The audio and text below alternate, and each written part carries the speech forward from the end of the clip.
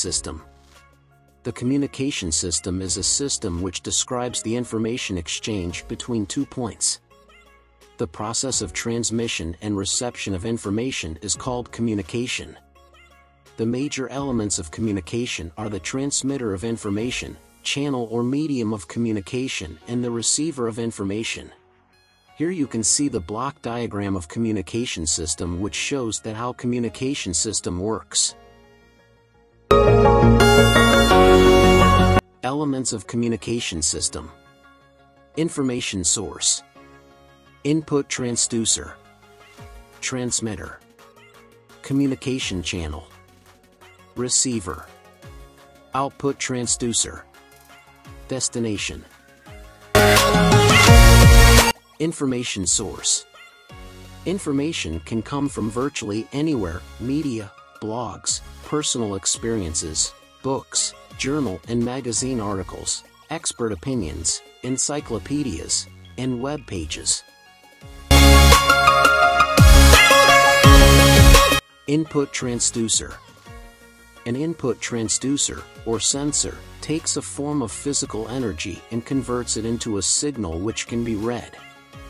For example, a microphone takes physical sound waves and turns those into an electrical signal which can be transferred through wires to the amplifier. Transmitter. A transmitter is an electronic device used in telecommunications to produce radio waves in order to transmit or send data with the aid of an antenna. The transmitter is able to generate a radio frequency alternating current that is then applied to the antenna, which, in turn, radiates this as radio waves. Communication channel. Communication channels are mediums through which you can send a message to its intended audience. For example, phone calls, text messages, emails, video, radio, and social media are all types of communication channels. Receiver. In the communication process, the receiver is the listener, reader, or observer, that is, the individual or the group of individuals to whom a message is directed. The receiver is also called the audience or decoder.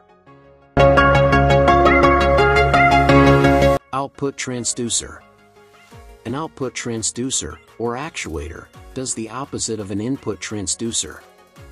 It takes electrical signals and converts them into another form of energy. For example, a lamp converts electricity to light and a motor converts electricity into motion. Destination. Destination or receiver means the person for whom the source conveys the message through several medium. The receiver of the message may be readers, receivers, listeners, or viewers. For example, if person A is talking to person B, A is sender and B is receiver.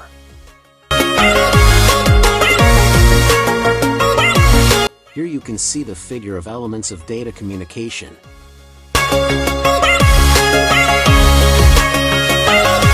Sender/transmitter. A device used for sending data or messages is called sender, i.e., computer, telephone/fax machine, etc. Message. The message is the data or information that is to be transmitted, i.e., text, numbers, pictures, sounds and videos, etc. Medium or communication channel. The path through which data is transmitted from one place to another is called medium, i.e., telephone line, fiber optics, etc. Receiver.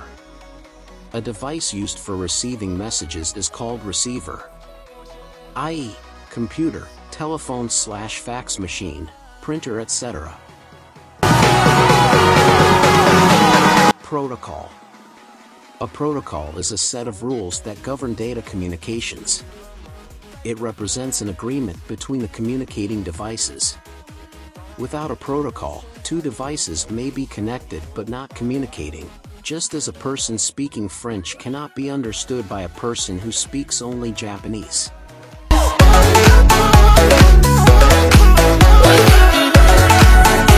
Encoder. Since the subject matter of communication is theoretical and intangible, its further passing requires use of certain symbols such as words, actions, or pictures, etc. Conversion of subject matter into these symbols is the process of encoding. Decoder. The person who receives the message or symbol from the communicator tries to convert the same in such a way so that he may extract its meaning to his complete understanding.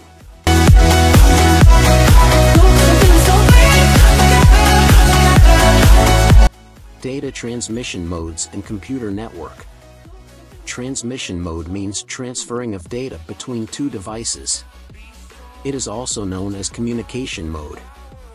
Types of data transmission modes. Figure shows the types of data transmission modes.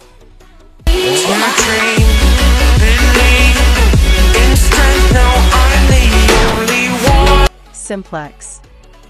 A simplex communication system can transmit data in one direction only, i.e., only one signal is transmitted, and it always goes in the same direction. The data or information is transmitted by only one device and another device receives it. A good example would be television broadcasting. The keyboard to CPU receives only, such as a printer device. Figure shows the simplex data transmission mode.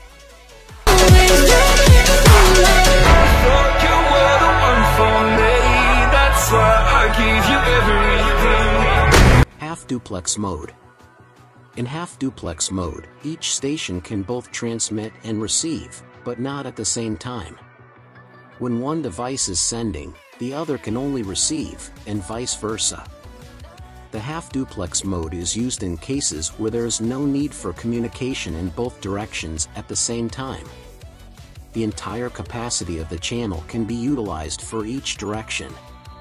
Example, walkie-talkie, in which message is sent one at a time and messages are sent in both directions. Figure shows the half-duplex data transmission mode.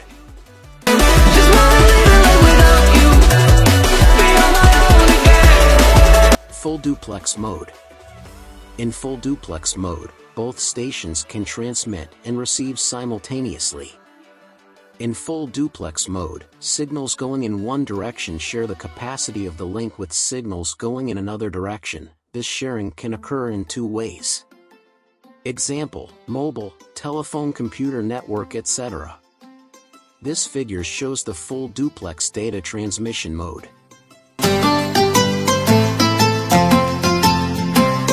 Computer network. Computer networking refers to interconnected computing devices that can exchange data and share resources with each other. These network devices use a system of rules, called communications protocols, to transmit information over physical or wireless technologies. Advantages of computer network. Convenient resource sharing. Connectivity. Security. Great storage capacity. Reduced cost.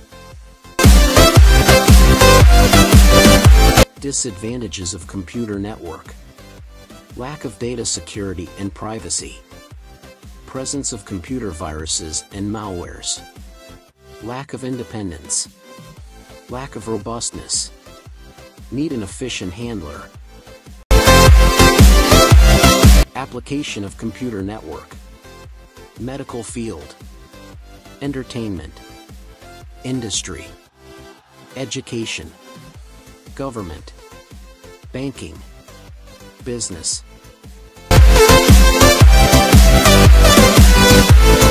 This figure shows the types of computer network on the basis of geographical.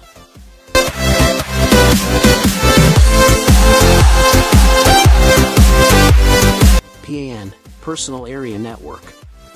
The personal area network is used for interconnecting the devices which are centered on a person's workspace. This network provides data transmission among devices such as computers, smartphones, tablets, and personal digital assistants. This figure shows that how the computers are connected on PAN.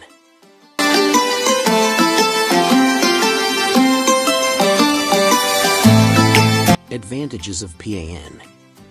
In PAN, no extra space requires. No need for extra cable and wire. It is secure. Connect to any devices at a time. It is easy to use. Disadvantages of PAN. It can be operated in less range of areas. Slow data transfer. PAN has a limited range. It can only be used for the personal area.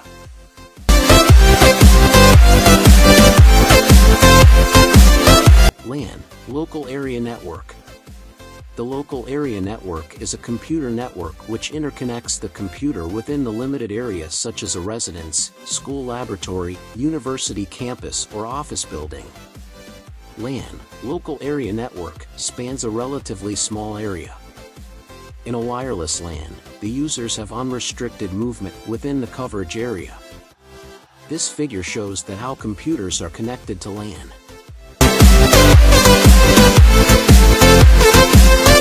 Advantages of LAN. Software sharing. Convenient communication. Centralized data. Improved security. Internet sharing. Disadvantages of LAN. It covers a small geographical area. A virus can be spread more easily. High degree of maintenance. A constant need for an upgrade.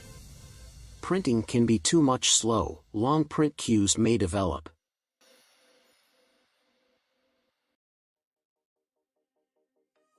MAN, Metropolitan Area Network. The Metropolitan Area Network is a computer network which is similar to the local area network but spans an entire city or campus. In Metropolitan Area Network, we interconnect the user with computer resources in a whole geographic area or region.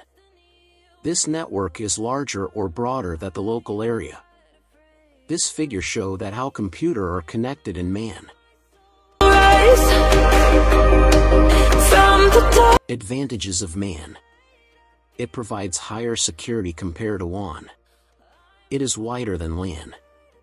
It helps in cost-effective sharing of common resources such as printer, etc. It helps people interface fast LANs together. MAN require fewer resources compared to WAN. Disadvantages of MAN. Difficult to manage. More wires required. Expensive due to the equipment. Hackers attack. Network installation requires skilled technicians. 1. Wide Area Network. The Wide Area Network is the telecommunication network which extends over the large geographical area for the primary purpose of computer networking. These networks are often established with leased telecommunication circuits. The WAN connects different smaller networks, including the local area network. This figure shows that how computers are connected in WAN. Advantages of WAN. Easy of communication. Large network cover. Share information over the large area. Message can be sent very quickly to anyone else on the network. It supports the global market and global business. Disadvantages of WAN. It is slow in speed. It is complected and complex. It is difficult to maintain the network.